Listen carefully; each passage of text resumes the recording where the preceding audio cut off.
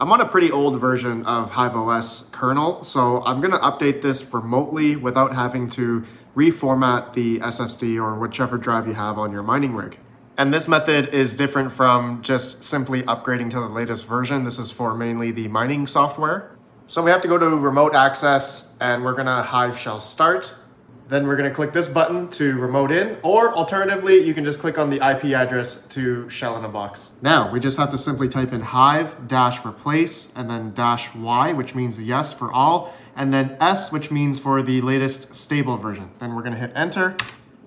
And then it should start downloading the latest HiveOS image, and it should take a couple minutes to install.